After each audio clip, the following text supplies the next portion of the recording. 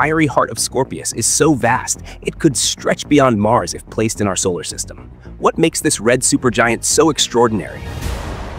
Let's find out.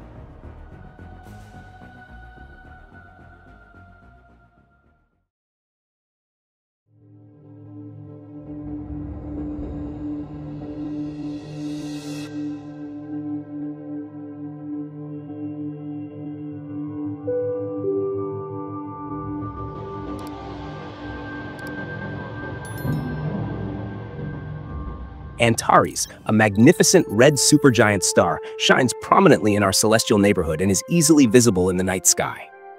The name Antares originates from the Greek words anti-Ares, meaning rival of Mars. This is because Antares shares a reddish hue with Mars, creating a striking visual rivalry in the heavens.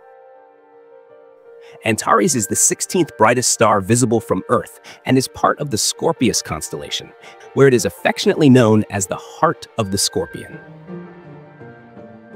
When you gaze at Antares, you are peering toward the very heart of the Milky Way galaxy. Let's travel through space.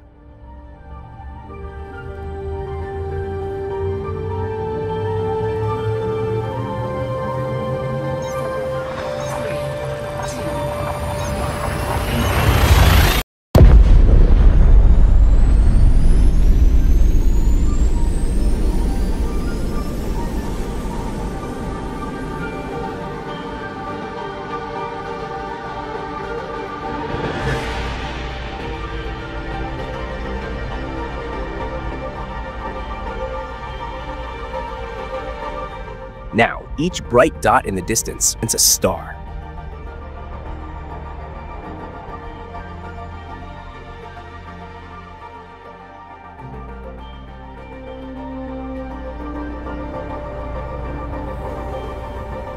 Antares lies approximately 500 light-years away from us, a relatively close neighbor when you consider that our galaxy spans over 100,000 light-years in diameter. Our galaxy contains hundreds of billions of stars. From a dark, clear location on Earth, the human eye can see about 3,000 stars without any assistance.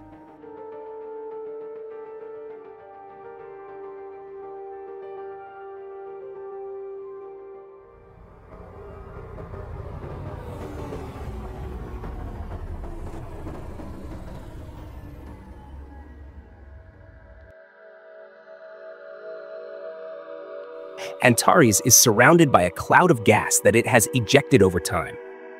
These glowing clouds reflect and scatter the light from nearby stars, including Antares itself, creating a spectacular cosmic display.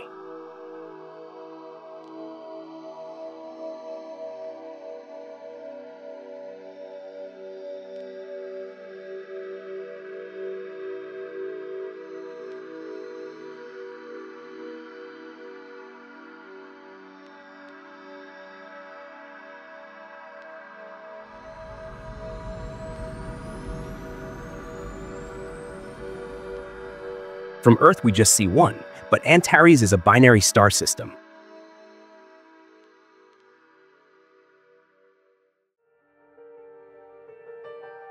Accompanied by a smaller blue star known as Antares B. Despite being hundreds of times smaller and only 0.37% as bright as Antares, this companion plays a fascinating role in the system. The two stars are separated by a distance of 82 billion kilometers, roughly 550 times the distance from Earth to the Sun.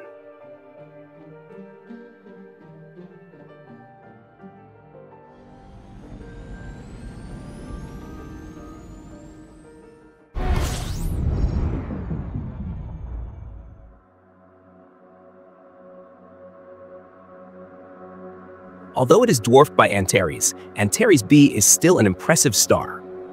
It is twice the size of our Sun, 3 times its mass, and 170 times brighter. Blue stars like Antares B are among the hottest and most luminous stars in the universe. On Earth, most of the stars visible to the naked eye are blue stars due to their intense brightness. Now, let's move to the true giant of this system.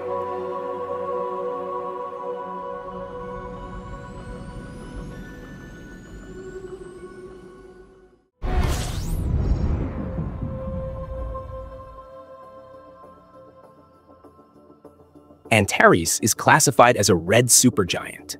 These enormous stars can range from 8 to nearly 100 times the mass of the Sun and often outshine it thousands of times over. Antares shines with a luminosity 10,000 times greater than the Sun and has a diameter of approximately 1 billion kilometers, over 700 times larger than the Sun's diameter.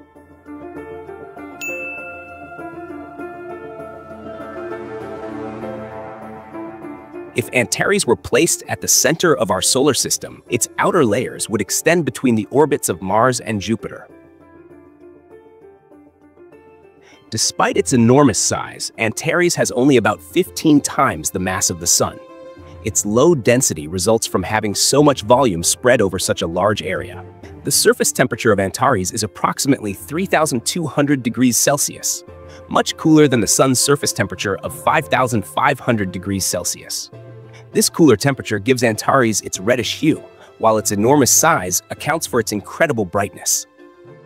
Dark patches on Antares' surface, known as star spots, result from localized magnetic fields that suppress convection and reduce surface temperature.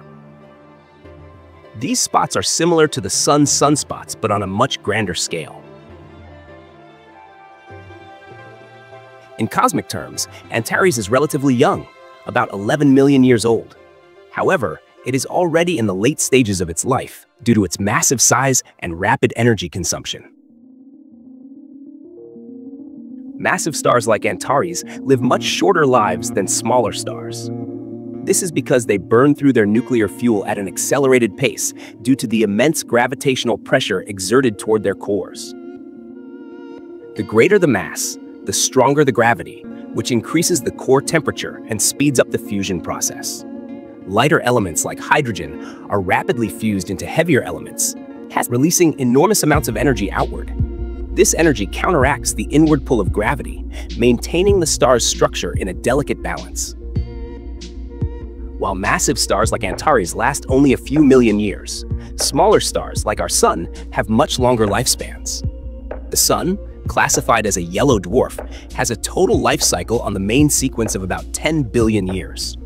With 4.5 billion years already gone, it is currently in the middle of its journey. When stars like Antares run out of nuclear fuel, their cores can no longer support fusion. Heavy elements, up to iron, form in the core, but iron fusion consumes energy rather than releasing it. This imbalance leads to a catastrophic collapse of the core under gravity. Within seconds, the star's outer layers fall inward at millions of kilometers per hour. This implosion slams into the iron core, triggering an immense explosion, a supernova.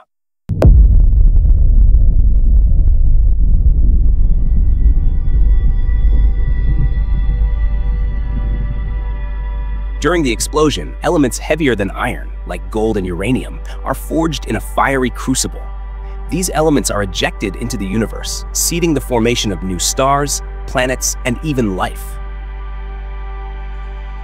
After the supernova, what remains of Antares will likely become a neutron star, an unimaginably dense object about 20 kilometers across. Despite its small size, a neutron star contains a mass greater than the Sun, compressed into a volume the size of a city. If Antares were to go supernova today, its light would take 500 years to reach Earth.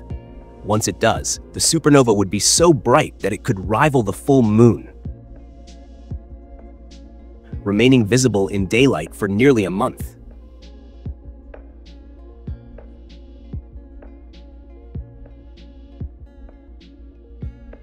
For now, as it continues to burn through its atoms, Antares offers us the gift of its brilliant red glow in our night skies, a reminder of the immense power and beauty of the stars.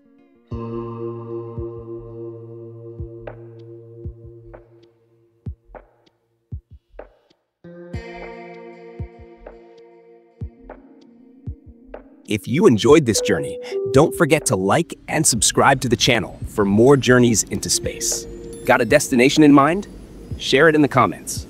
Thanks for watching, and see you on the next flight.